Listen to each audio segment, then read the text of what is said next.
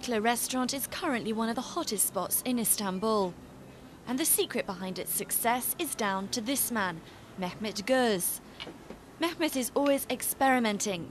His latest creation is designed to spark controversy, a religious incense burner garnished with Japanese seaweed and ice cream.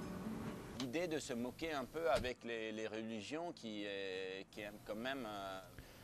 The idea is to make fun of religion, something which we are not meant to touch.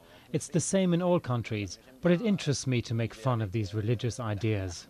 Avec les idées religieuses.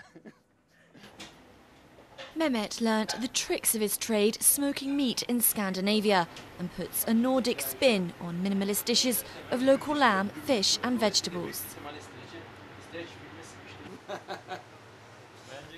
It's fascinating to work with him. He has really original ideas. Ideas that the Turks have embraced. For a while now, they've outnumbered tourists in their enthusiasm to experience Mikla's cuisine. His Mediterranean-inspired dishes don't come cheap, but as Turks experience a wealth boom, for the clients here, money really doesn't matter. It is a city where we eat well. There are great restaurants, but it's not like Paris, New York or London, where the majority of restaurants serve high gastronomy food.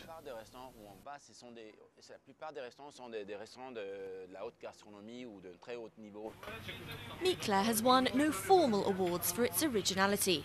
Mehmet says that suits him well. Restaurant guides are too formal for this chef, bursting with energy and always on the move, a lot like Istanbul itself.